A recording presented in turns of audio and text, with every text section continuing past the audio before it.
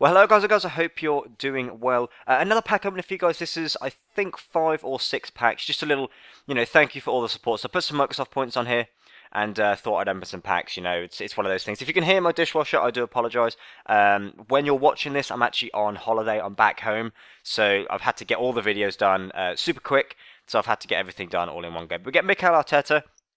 I didn't expect him to be worth as much as he was. I think he sold for around 5,000. That might have gone up or down now. This is about a week ago I did these packs. So, yeah, about 5,000 I signed for, which to be honest is good. I'm never expecting to make money out of every pack. Otherwise, everyone would open packs. There's no point playing games. But, if I can get close to making money or make a little bit, then I'm very, very happy. But the second pack here, we don't actually make money on it. We go and get Arsene Wenger. He goes for a little bit, but not anything absolutely fantastic. Sandro as well. Again, as I mentioned in the previous episode, guys, so I'll link it if you haven't seen it.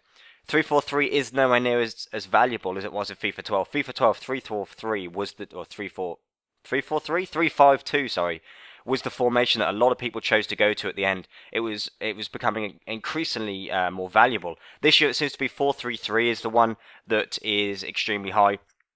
Last year, the formation 333, the formation cards were expensive, but the players weren't so expensive. So it's weird how these things work, how the trends work. This pack's not so great. Go and get Pazzini in it. Again, I'm going to lose money on that pack. But guys, thank you, just while we're in the middle of this video, thank you for the support on the videos at the moment. I know I've not been as active as I should be.